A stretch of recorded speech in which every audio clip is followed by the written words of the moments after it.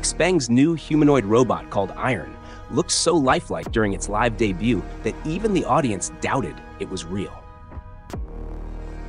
To prove skeptics wrong, engineers literally cut open its leg on stage, revealing a fully mechanical marvel powered by Xpeng's in-house AI system.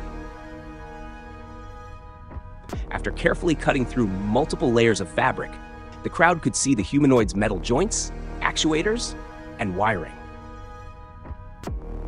Standing close by, CEO Xpeng noted that he could hear the cooling system whirring and faint fan noise, clear evidence that it was a machine and not human. The exposure, however, did not slow down Iron. The robot continued to strut across the stage.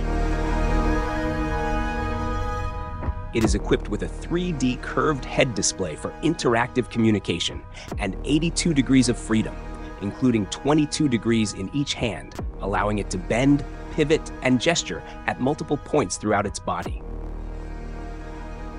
It's powered by 3 custom AI chips that give it a combined 2,250 tera operations per second of computing power, which Xpeng says makes it one of the most powerful humanoid robots developed to date.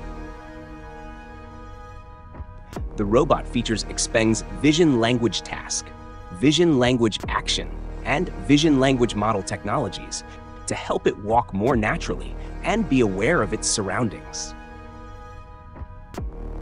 The artificial intelligence model allows the robot to interpret its environment directly, rather than translating images into language first, improving efficiency and reducing information loss. Furthermore, Xpeng aims to achieve mass production of advanced robots by the end of 2026.